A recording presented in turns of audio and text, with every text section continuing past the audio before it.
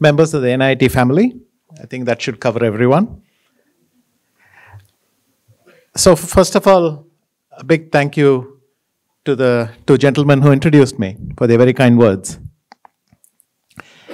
I had a very long association, have a very long association with NIIT. It's now 24 years since we started it. And my entire career as chess world champion was during that association. So it is always with very fond memories that I visit the family. And I'd also like to thank Vijay for that very entertaining speech. He always makes it quite funny. So there is this thing called the Turing test, which was supposed to distinguish computers and humans. So you pass the Turing test when a computer can imitate a human without you being able to tell. But Vijay managed imitation, mimicry of a human trying to act like ChatGPT and us being unsure who was who. So after that, I will now take you into my thoughts on how you shape our mind. Obviously, this is a process that happens naturally by itself. It's happening all the time. You can choose to move the direction a bit, but essentially our brain is always being shaped. So in my case, very early, I learned how to play chess at the age of 6 from my mother.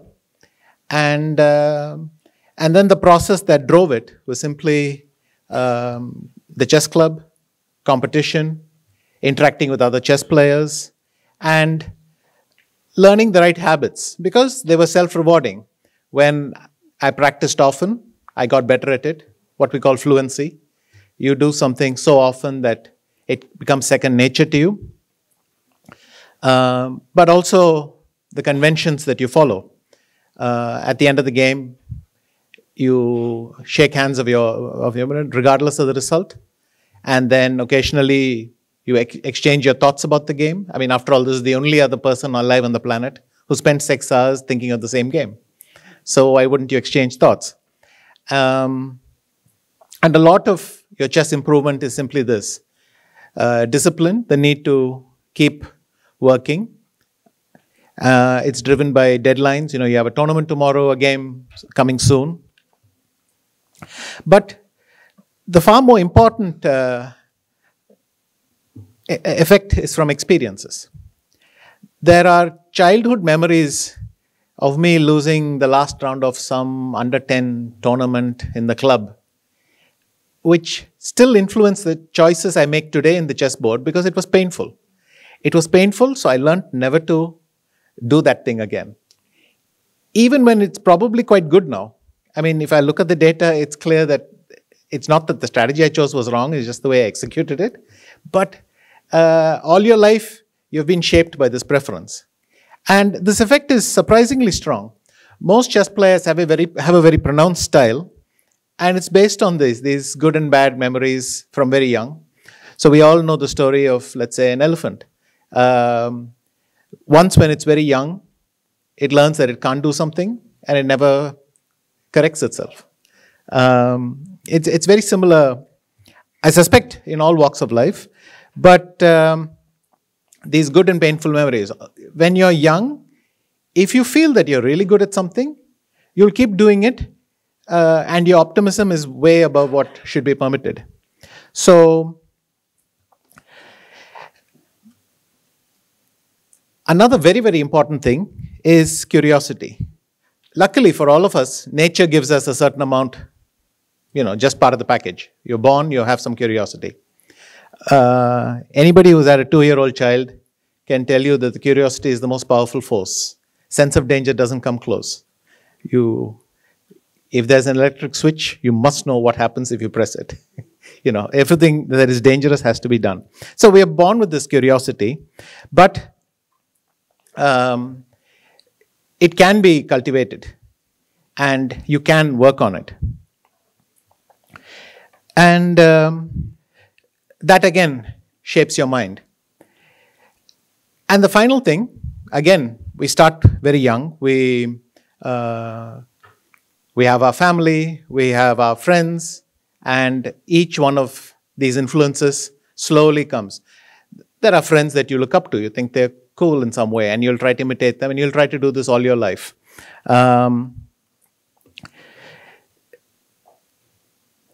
And the reverse as well. Now, this is fine so far as it goes, but the interesting question which I would like to discuss today is, what are the things we can do actively? What are the things we can do consciously? Most of the things I mentioned are simply second nature. They happen in the background. We don't even realize they're happening. And we have strong likes and dislikes. We've already been shaped in a certain way. Now, can you address this? One of the things I found in chess, as I mentioned, strongly shaped with preferences. The public idea of a chess player is of someone with almost perfect memory. Not true, by the way.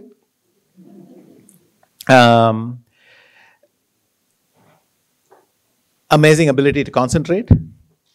Not true, by the way. And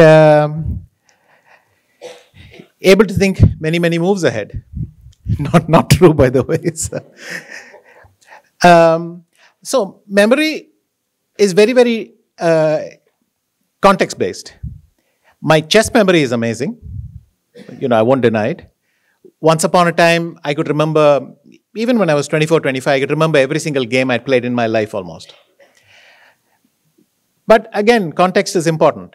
I found that slowly, as the number of games multiplied in my databases, computers came along quite late at that stage, but in my development. But as the number of games multiplied, the number of events multiplied, you realized you just can't keep up. In fact, the brain has switched.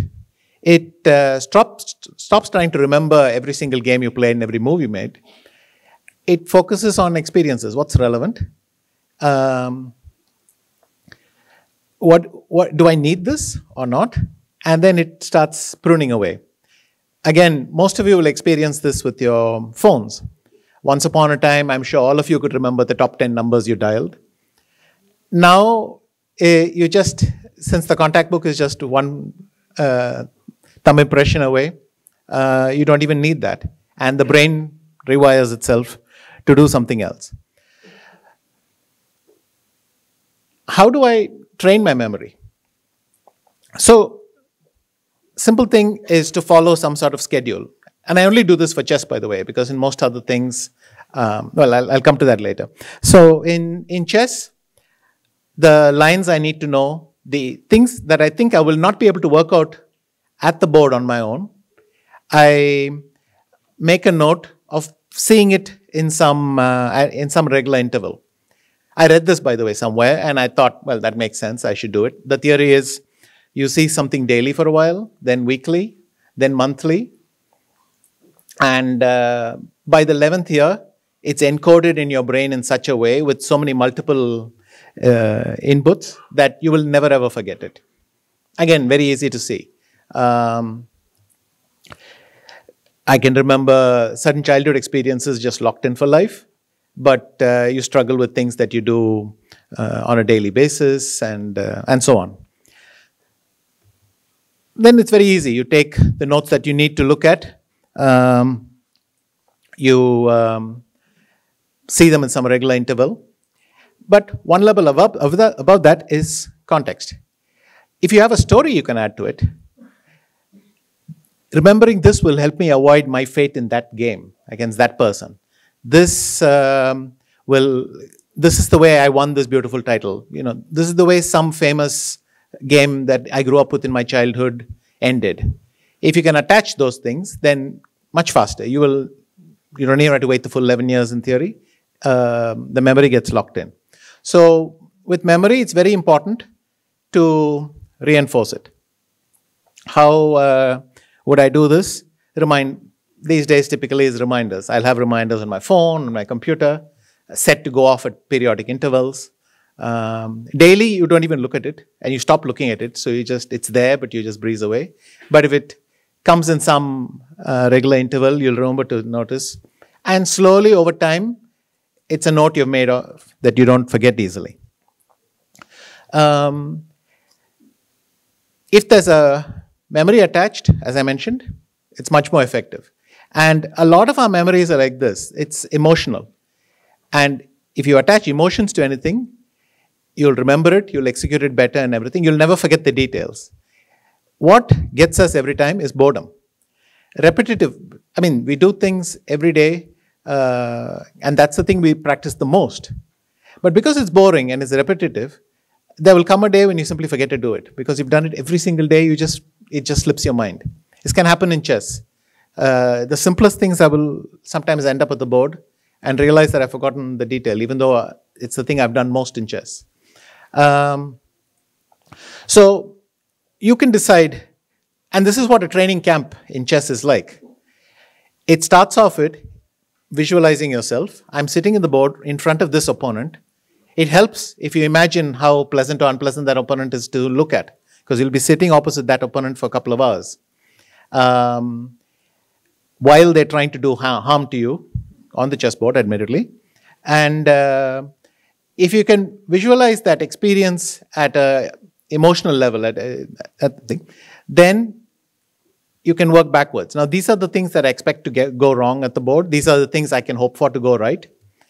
And then you decide, if that's my aim, then what are the positions I should aim for? What are the positions with the maximum probability of success? And then you work backwards in your training.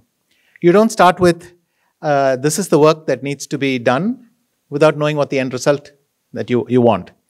And it's heavily dependent on your opponent, obviously.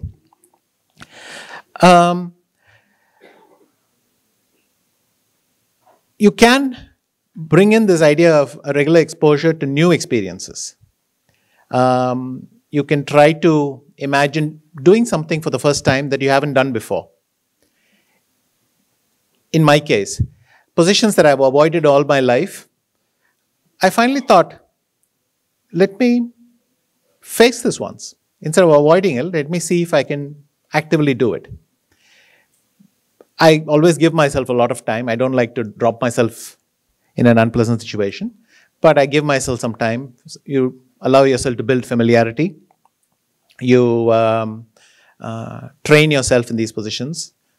Sometimes the reason you're avoiding them is because you decided very young, I'm bad at them. So you need to give yourself time to make that mental adjustment. And then I have trainers do this with me. I mean, I would rather get the embarrassing bits over with at home. So I'll have my trainer play this embarrassing position, this difficult position against me. Once I've messed it up 4 or 5 times, I'll get it right, the 6th or 7th attempt. And then you have something positive to take away. Now, if I can actually play it at the board in an actual tournament and get away, then that's another level of confidence. And you've overcome a fear. One of the things that helped me do this was the entrance of computers into chess. Computers started coming in, I mean, their level of playing chess started to become quite high about 25 years ago. And then a few years later, they started beating the best humans, then beating them consistently, then beating them all the time. And then they started shrinking. So a very good laptop could beat any human on earth, and then your phone could do it. And in the future, who knows? Maybe your washing machine will do it. Your microwave, while you're waiting for it to heat, beats you as well. It would be so cool if the first word I said, by the way, was checkmate, but I do not know if that's happened, Vijay. And so then the process comes. If computers are stronger than us, initially it is something basic. The computers just don't make mistakes as often as we do. And that's why they win. Which means during a game, I can outperform quite in long stretches. But sooner or later, I'll make the last mistake and I'll lose. But then they got stronger and stronger and stronger. So even that area got squeezed. And about 7-8 years ago, neural networks started playing chess. And then the level just went. And it started challenging everything. Everything you think to be true. It's difficult to draw an analogy. It's as if you're suddenly told that what you think is up is down and what you think is down is up. Moves I was taught not to play, the computer said, well, you can play them quite often. Things you're supposed not to do, you can do. Things you think work all the time, don't work all the time. Roughly, I would say, since most of our impressions are formed by our own experiences, it's statistical. You get this idea that if something works 70%, 80% of the time, it'll probably work all the time. And if something doesn't work 50, 60%, you think it's not worth bothering with. And then computers force you to get a much more precise number here. So you might realize that something you think works 80% of the time only works 65%, which means there's a good chance there are a lot of exceptions. And these exceptions keep on mounting in chess. Now, there's a modern generation of chess players, mostly those born, let's say, the early 90s, who have never known a world where these old human rules were taught to them. They only learnt it from a modern perspective. So they find it slightly easier to adjust. For my generation, it's a constant clash. There's some long forgotten memory of why something is good, and for having to confront the fact that it may not be so, and then being forced to understand why. Challenging assumptions is one of the best ways to, I think, shape your mind, because repetition, intuition, second nature, all these things, they're so deep-rooted, sometimes we don't even recognize them for what they are. Now, there are some natural ways to change here. One thing is to meet people regularly who think differently from you, and over time will contradict you a lot. In chess, I often chose this. I would choose people who had a really different style, a style which almost offended me. I would get them on my team. We would work together. And over time, you realize, my God, I learned something today. They were right. This move which looks ugly to me might actually work. And after some time, you realize, well, what looks ugly to you actually looks beautiful to them. These things are relative.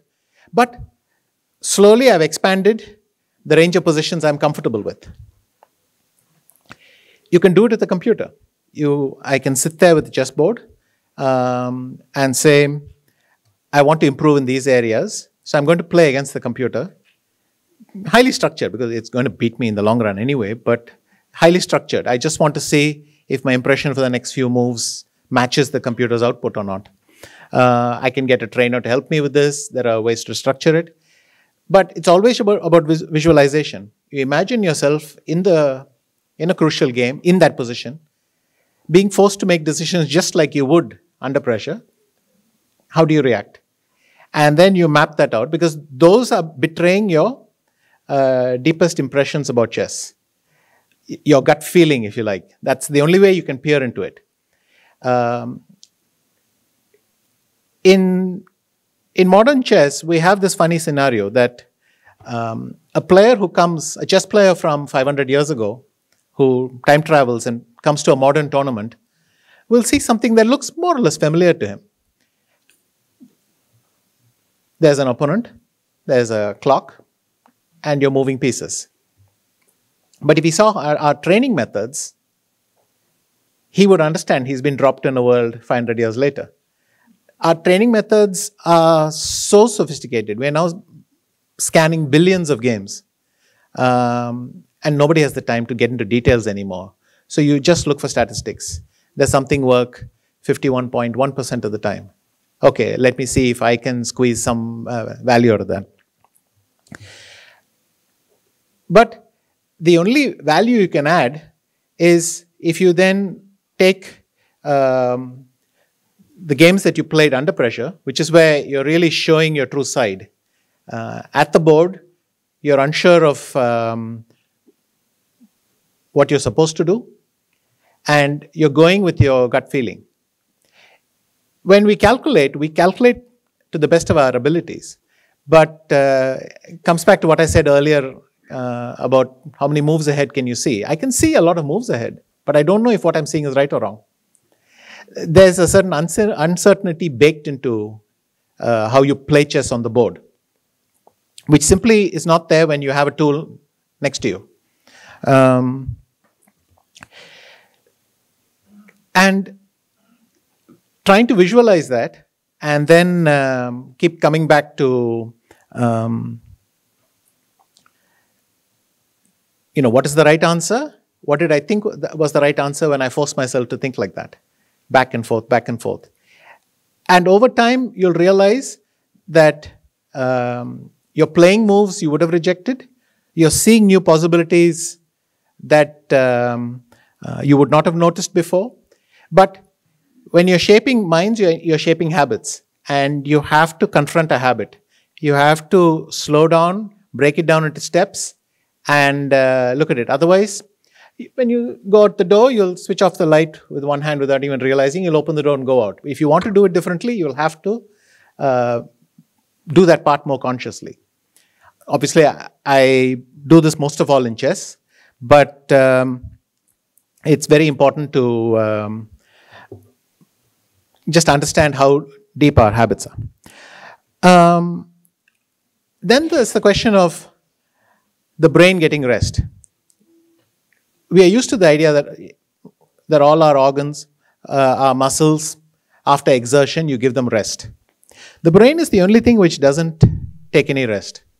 The only way to give your brain rest is to give it something else to do. So how do you work that into your life? I have found that the best way to recover from chess tournaments, and this is something that I confronted in failure. Every time I had a disastrous result, I was faced with the problem that I hated chess. I did not want to look at it for a while. But without working on it, I can't get better again for the next one. And how do I get ready for the next event? And here, the value of hobbies and interests which are unrelated to your main profession, in fact, unrelated to the idea of performance. There are things you must do for pleasure, which must still be challenging. That's how you get your brain.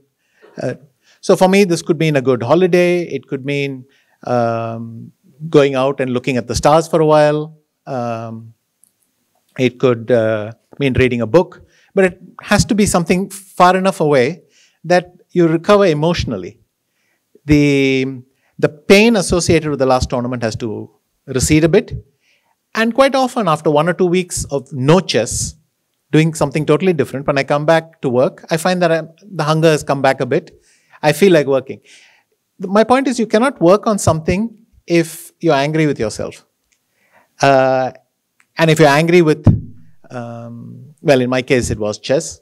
You feel betrayed. You feel, I've worked so hard at this. How can this happen to me? Unless you can detach yourself from those feelings, it's very difficult to come back. But having multiple hobbies, interests, friends allows you to recover much faster. But there's a second point. Having friends is like having an intelligence network. You get 1,000 eyes all looking at the world, and you'll get a head start on so many things that you can't possibly keep track of yourself. If you have friends, once in a while they'll tell you, something is interesting happening in this area. Now, this is true within chess, obviously, but it's true beyond. And you'll find out that there are things that actually interest you. You might want to pursue them. They might even impact your game and the way you play your game or how you execute your profession. And that gives you a little head start in preparing for it. But this comes back to the thing, you cannot do everything for performance. You cannot relax only because I want to get better at chess later. You have to relax because you want to relax. You have to have friends because you like having friends. And the benefits will flow. But there is a little bit of serendipity involved, and you can't try to control that very much. And so part of the challenge with the mind is the downtime. How you manage your downtime, how you have interest and all affect you. During the pandemic, the chess world turned into a completely new sport. Thanks to the fact that, and there were a lot of accidents which happened at the same time. It was the Queen's Gambit show, which suddenly appeared. They made the show without knowing there was going to be a virus next year. It's hard to believe that they knew there was going to be a virus and they decided to make this show, but there it was. Chess suddenly moved online, and suddenly the value of communication in chess had gone up. It wasn't necessary to be a good chess player to do well in chess. You could be someone who's a decent chess player, but who knew how to explain it to new audiences. That was a skill that suddenly became very valuable. But the warning signs were always there. In fact, I found out later, because I don't necessarily move in those circles, I found out later that already by 2016, people had started to do this on the internet, in online communities, and the numbers were uninteresting, so I probably wouldn't have paid attention. But they were playing around with it. And 3-4 years later, the ones who had started out then were the first ones to hit the ground running in 2020, because they immediately saw they were already on these platforms. They were working there. The opportunity came their way. But you had to have been trying these skills or knowing people who happened to be there to suspect that this was going to happen. Or suspect that even this could be a fun thing to do. So it's very important to have a broad circle of friends. You will have your core friends, but you must have people that you engage with casually, exchanging ideas, and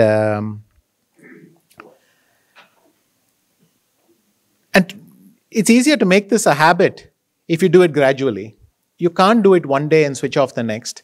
But if you develop the habit of once a week trying something new, once a month incorporating some new aspect to the way you do things, and you let these habits accumulate, then it progresses much more naturally. Over time, you find yourself shifting as a person.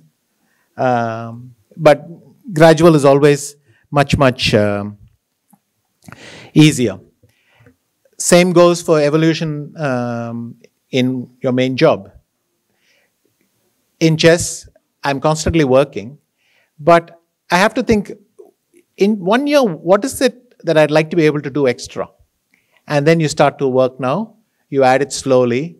A position a day, slow training. You play training games with friends. You come back, you study the position, you go back again, you do this. We can't, there's always a trade-off. And in life, quite often doing what you're best at is your best strategy for a lot of the day. So you're never going to be in a situation where you can be in full risk mode or full study mode. But at the same time, you should realize that focusing on your strengths in a very narrow thing and saying, that's brought me the best rewards, I'm going to stick to it, leaves you unprepared for when the world suddenly turns, and that might not be a good strategy. So if you start moving along steadily, then even with all the unexpected turns that we have, you're ready. But it makes you a bigger person. You have learned more skills. Quite often, you're forced yourself to do something uncomfortable. And these things are very well.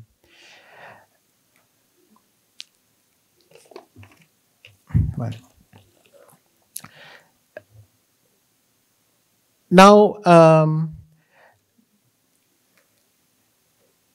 about doing things that are uncomfortable and difficult, I have found that it's often the way you look at it is more important than simply the stats. We often see decisions and we think, but the odds against that decision was not at all good, why did the person go ahead and do it? And it's a very individual trait. If you think you're good at something, then you're going to be wildly confident in everything you do. You're going to misjudge your odds. But for a confident person, even 30% looks like great odds. For someone who doesn't like what they're doing, even 70% looks, oh, still 30% can go wrong, is the flip attitude. And I think this evolution is what is the only thing you can shape your brain with. It has to be gradual, and it's about having good regular habits that you do. The normal things: sleep well, pay attention to your body, stay interested in multiple areas, be in touch with interesting people, keep an open mind, and when you learn something new, make a note of it, come back to it a couple of times over the days, and you will find yourself moving along steadily.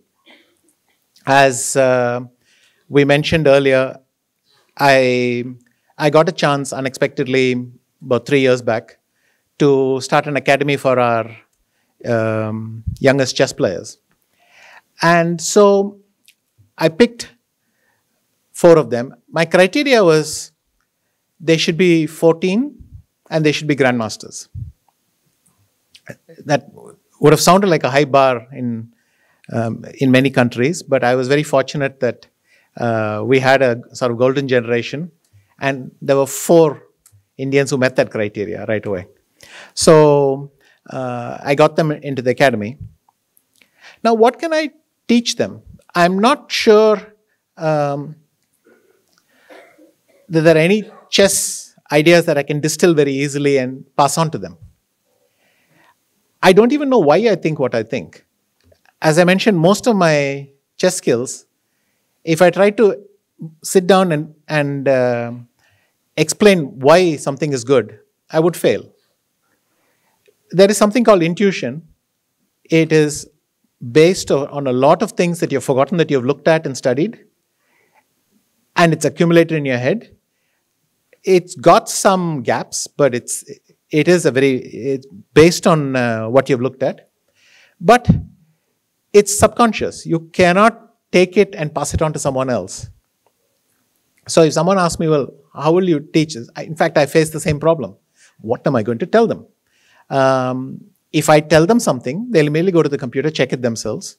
Then they'll come back and say, no, that thing you said, the computer contradicts you. And so 40 years ago, the first academy on which I was inspired probably got away with a lot of stuff. But even then, there are stories of these youngsters popping up and saying, but that, Mr. Botvinnik, that position you said, I don't agree. And Mr. Botvinnik was already in his 70s at that point, so I don't think he enjoyed it very much. But my problem was, what should I try to pass on? And the answer is simply good habits and good values. And you can show them your example. Say, I don't know if this is the only thing you can do, but this is what I do. This is how I approach this problem. And all my life experiences, my games, are most valuable only if I tell them, this is how I was sitting at the board at this moment. These were the stakes, but this is how I felt inside. This is how I viewed the situation, and this is the decision that I made. That's the only thing that I can pass on. Now it's up to them to take that experience and shape it into whatever approach they want to try. It's also possible it's quite early for them, a lot of my experiences. The way you approach chess when you're 14 or 15, with boundless optimism, is not how you approach chess when you play for very high stakes and your life has already been shaped by good experiences which will lead you in one way, bad experiences which lead you to try and avoid that. You become much more conditioned. But nonetheless, what I try to pass on is curiosity, discipline, flexibility, this idea that we can be wrong, and we can very easily be wrong. that they recognize that early. And despite all that, we can still produce a fantastic game of chess. Finally, I will say this. In the context of AI and whether it will replace us, as I've mentioned, in chess we have been forced down this path. And AI already does a lot of chess much better than we do. In fact, I can almost never suggest a move with any confidence that it won't be mostly wrong. It may be the right move, but my justification won't work, or it's simply the wrong move. But there is one thing we will forever be able to do that I've not seen any computer even come close to doing.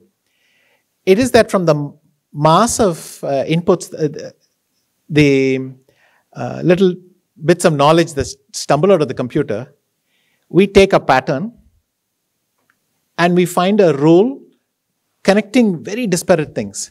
This is actually supposed to be an AI strength, but we do it much better, which is to take something that works in one field and see it in another. And computers, for instance, can play endgames perfectly. But if you look at their tables of the right move and the wrong move, they have simply mapped out every single legal move till the end. But one day a human will look, and it doesn't happen often, but one day a human will look and say, you know what? Every time the queen is separated by 6 squares from the other queen, it seems to be a draw, or some rule like that. And humans can produce rules like that, encoded in language, that computers will never be able to do. Just to finish with the ChatGPT story. A couple of months back, I wanted to find out when the Champions League final was happening.